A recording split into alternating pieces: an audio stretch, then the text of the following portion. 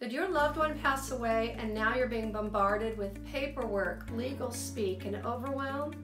First of all, I am so very sorry for your loss. This can be a very difficult and emotional time for you, and now you're left to sort everything out. Hi, my name is Janet Bunting, and I'm a realtor with Janet Bunting Team Properties at Palmetto Coastal Homes.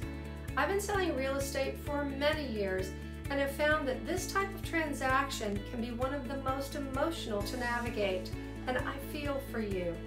Here are some terms that you need to know to make your time a little less confusing.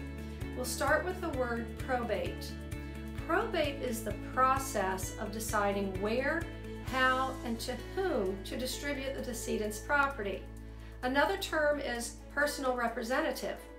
As a personal representative, you may have been chosen as the personal representative, also known as executor, executrix, or administrator. This means that you are the person designated to administer the estate and ensure that the deceased person's wishes are performed. Other probate terms are intestate versus testate. Testate means someone passed away and left a will. Intestate means they died without a will. So what does estate mean? Estate is the total possessions or assets, including money, jewelry, stocks, and land.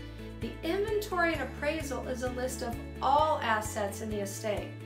The term property means valued at fair market value by the probate referee. These are just a few of the many terms that you're going to see regularly. For more information or any questions, please contact me or a probate attorney in Myrtle Beach, South Carolina, or the surrounding areas. Also be sure to seek the advice of a lawyer or an attorney, as I'm not one, but just giving helpful information. I'm Janet Bunting with Janet Bunting Team Properties. I would love to help you discover your coastal lifestyle.